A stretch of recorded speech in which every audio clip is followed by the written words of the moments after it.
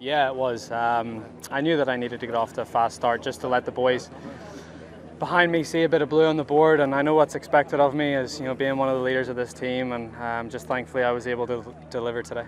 Yeah, I mean, I was really up for today. I was probably more up for this day than I was the two final rounds of the majors that I won this year. I was really pumped up, and I was excited to play Ricky, and yeah, it's just great to get a point on the board for Europe, and just going to go and cheer the boys on now, and hopefully we can bring it home.